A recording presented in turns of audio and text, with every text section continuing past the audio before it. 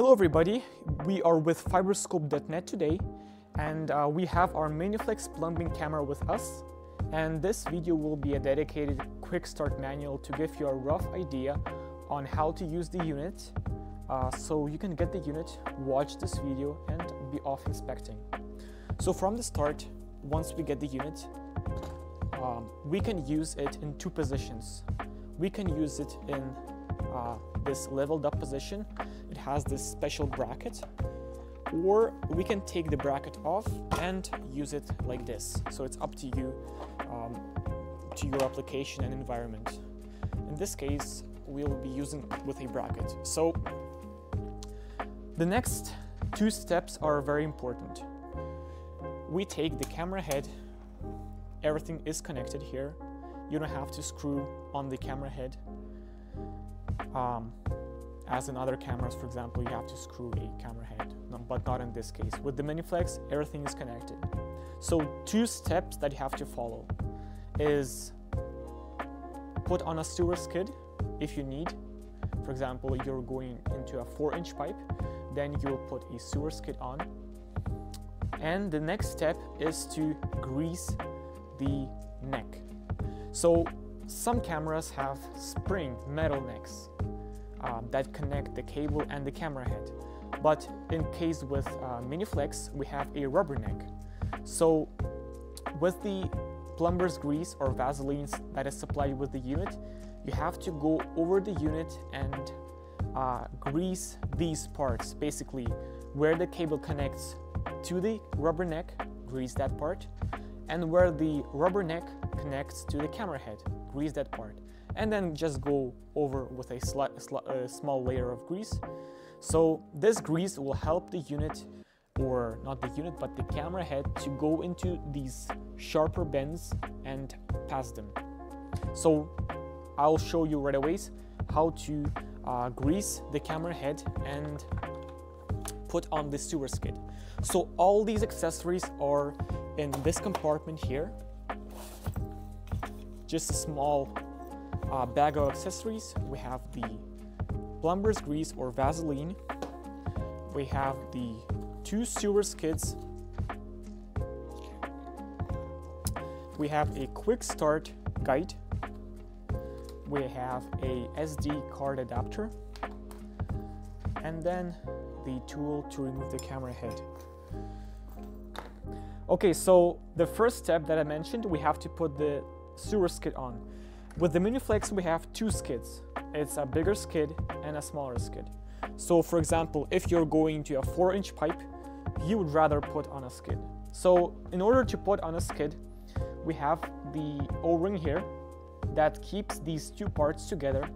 So we have to take off the O-ring and then take out one of the parts, slide in the camera head like this, and then put on this the second part there and roll the O-ring over. Now it's snug and tight, there's no problem. So the good thing about this camera skid when you have it on, for example, if you're inspecting different sites, you don't have to put it off or remove it every time. So there's enough space in the slot here, so it has no problem. To remove the skid, you just pry it open and then slide the O-ring out like this. So better to put more pressure on the sewer skid, like on the O-ring, than on the camera head, so be very careful. It's better to break the O-ring and just replace it. It's much cheaper than scratching the camera head and then replacing the camera head. Okay, so the next step is to put on a plumber's grease, or in this case, a Vaseline. This is supplied with the unit, so it's in the accessories box or the accessories bags. You put on the Vaseline on this part here, where the cable connects to the rubber neck, and on this part where the rubber neck connects to the camera head, and all over the place. So basically, I'll just use this plumber's grease.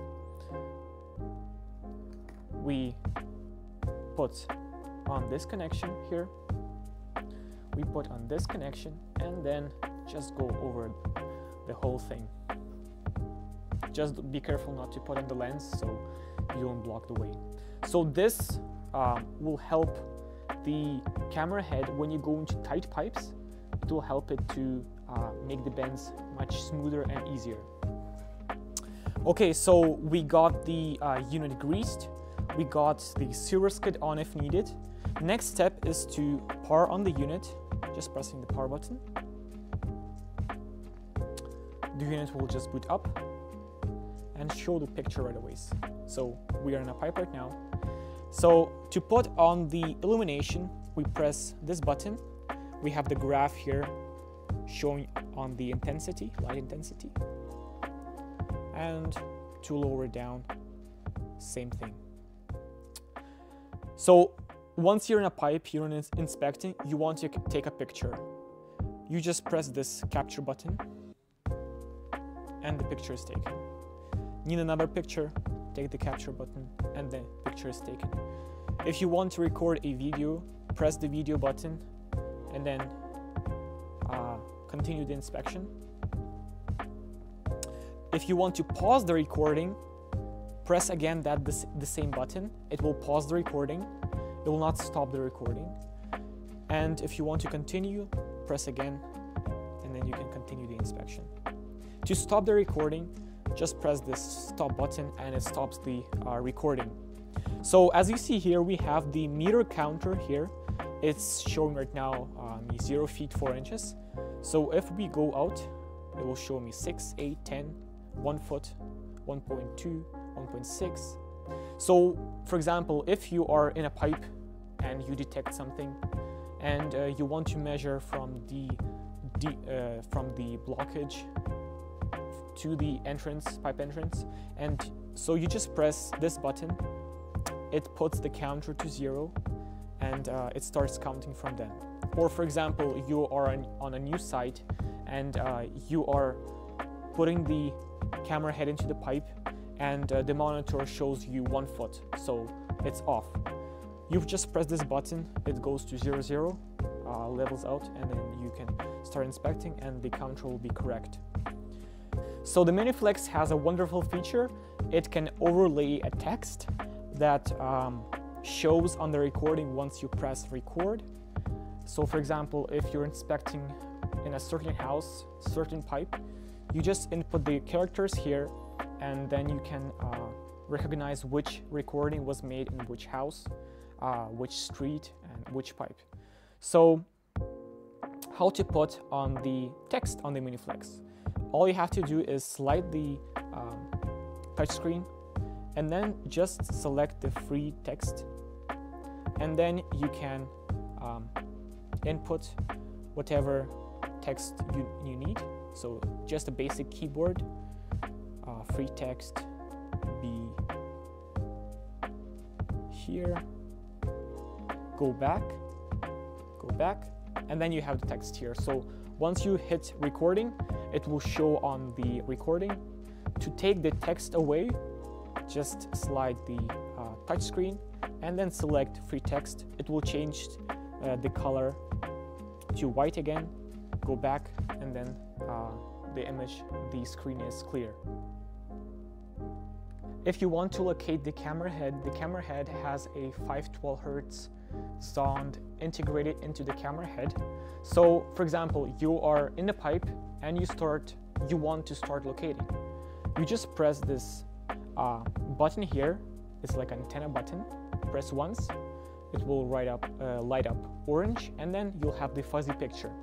You will still see the picture, so you can still see the picture, but you'll have these lines go over.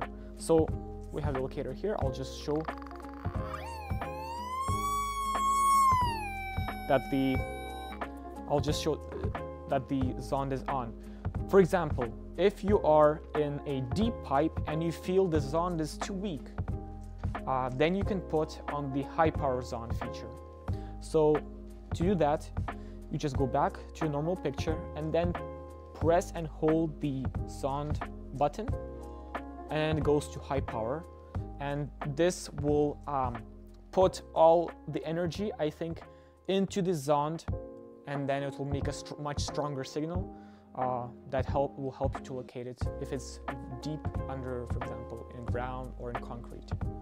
So if your unit is low on battery, you just take this, open this compartment here, it shows battery here, take out the charger, plug it into the AC port, and then connect the two wires, two ports together, and this will charge your MiniFlex. So on the MiniFlex, we have a small brake here that controls how fast the reel unspools the cable. So for example, if you're feeding the cable down the pipe, and you feel as if the reel is going too fast, like it's just unspooling the cable, you just take this and then move this brake toward the plus sign. This will tighten up the reel, so it'll have much harder time, as you see here, to spool out the cable. If it's going too hard, you just turn it toward the minus sign, and this will increase the speed of the unspooling cable. This is how you would control the cable.